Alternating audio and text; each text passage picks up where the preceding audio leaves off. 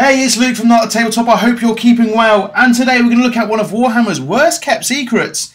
We previously had leaks before of the new Flesh Eater Courts models for Warcry, and today we have them in full.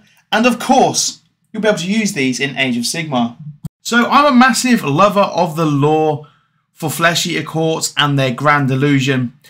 And these models, the Gore Squires, are the first I'm going to show you for the new Royal Beast Flayers. And of course, it does follow the same aesthetics as the rest of Flesh Eater Courts. However, I think the models are starting to get a bit more refined with these. And the idea behind the Royal Beast Flayers in general is that they are a warband that are out to destroy the Realm Shaper engines of the Gnarlwood. Because obviously in their Grand Delusion, they believe them to be nests of horrid draconic magic. And I think the Offal Hounds in particular are a great addition to fit the theming of Flesh Eater Courts and help round them out a little bit more. So the idea behind the Offal Hounds, these are people that have been cast down by the Ghoul King. They've been put into pits with literally the worst offal, bits of scrap, bits of bones. And they of course then transformed into these Offal Hounds. But obviously in their mind, they're probably these noble wolves because obviously the Grand Delusion is king to all.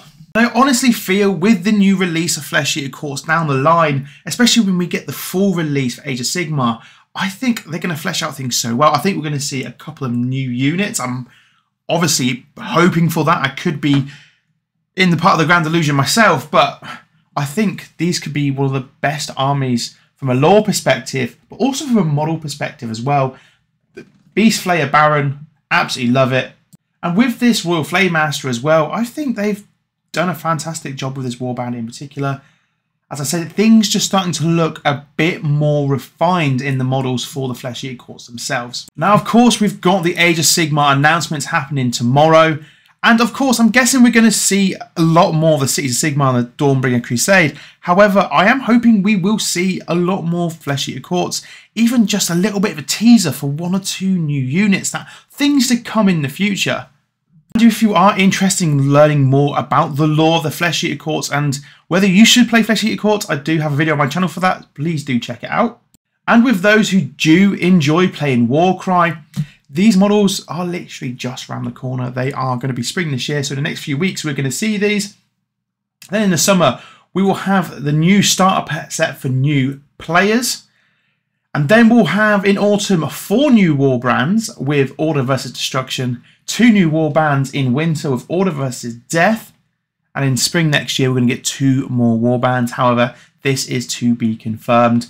Let me know what your thoughts are on this new warband for the Flesh Eater Courts.